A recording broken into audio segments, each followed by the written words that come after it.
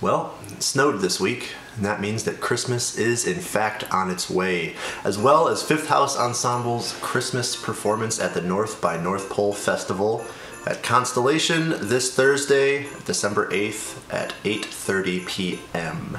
This concert features beloved Christmas tunes alongside what are sure to be your new favorites, arranged by Fifth House's very own Michael Lieberman, Danny Cohen, Parker Nelson, and Eric Heidbreder. Fifth House is joined on this concert by Chicago composer John Elmquist for a version of his infamous Buttcracker. And if you can't make it to the show, don't worry, you can still participate in creating the show by filling out our Christmas MADLIB. This is kind of a difficult MADLIB, admittedly, so if you need a little refresher on transitive and intransitive verbs, I'll give you a quick demonstration. A transitive verb is a verb that can take a direct object. For example, wear is a transitive verb.